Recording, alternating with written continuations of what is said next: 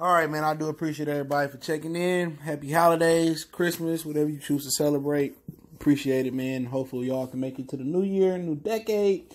And I'll be doing the Packer Lions prediction in a little bit. I do appreciate the love and support from everybody. For real. Make sure you hit that subscribe button, bell icon button, share the video. And yeah, man. Car dealer to your right, next to David Blough's right, his left, excuse me, has made a challenge to David Blough.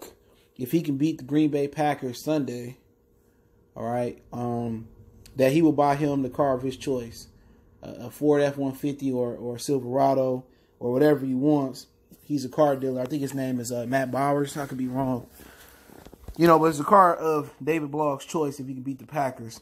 You're probably asking why is the Saints fans asking the Detroit Lions quarterback to beat the Packers, because the Packers are the number 2 seed, I think, right now behind the 49ers. And that Drew Brees will need that extra rest. They are the 3 seed, meaning they will have to play wild card weekend. So they will probably have to play the Vikings. So basically, Drew Brees and them probably want that rest. So if the Lions could beat the Packers Sunday at home at Ford Field, that would drop the Packers down to the 3rd seed. And the Saints, if they win, whoever they play, they will be the 2nd seed. And it's been amazing that the Saints have held up, with Drew Brees being injured and Teddy Bridgewater being as good as he is, off the bench and holding it down for a while. But most Lions fans would say, oh, we got good draft position and we want to draft Chase Young, right? And obviously you can hear a situation where Bob Quinn said, well, Chase Young doesn't fit our scheme or whatever.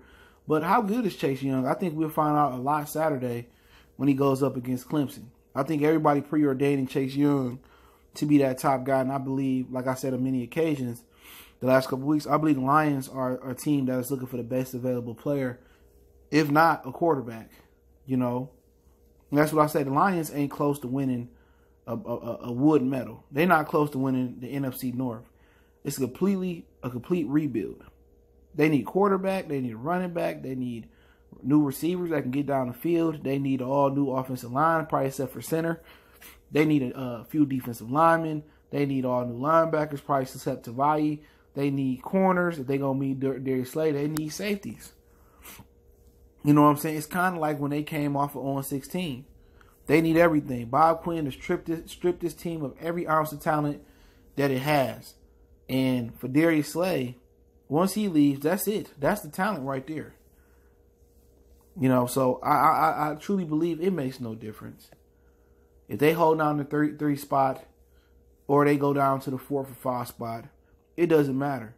I really haven't seen a lot of film on Chase Young, but I don't really see him as that star off the edge. And who have they really beat to tell? And I think Saturday going to tell a lot. And if Ohio State go on to the national championship, I can make a better assessment. But I can make a case they can trade down to get more assets. I can make a case they can take Chase Young. I can make a case they can take Jerry Jeudy out of Alabama. I can make a lot of case scenarios. So, in my opinion, if they, it wouldn't piss me off if they upset the Green Bay Packers. It'd be the Lion thing to do and not to tank. They're at home. It's his home finale. It wouldn't make me mad. Anything the Lions do on here, it just can't make me mad no more. It's kind of like going through the ringer in life. Certain things that went bad for so long, you done been through hell and back. When they take you back to hell, it's like, all right, I'll take a ticket and I'll sit on the hell bench. The fiery bench. It doesn't really make me mad. If they beat the Green Bay Packers and make them have to play the Vikings again, or another team in the NFC, cool. If they hold on the 3 spot, cool. But if they hold on the 3 spot, do y'all trust Bob Quinn to get it right? Because everybody wants Chase Young. What if he's not the right guy? Jerry Jeudy's probably the best football player in this draft. You do need a quarterback. You understand your quarterback had broken bones in his back 2 years in a row. You do need a lot of things. You probably need to move down and get assets and build the line and take a developmental quarterback. I mean, you got a lot of needs on this team. This team needs like 22 players. Real talk, this team needs like 22 players. But it really would make me a difference. If they won, I could rub it in Packers' face. If they lose, we move on. move on to the draft. But Chase Young may not be the guy. He may very well not be that guy.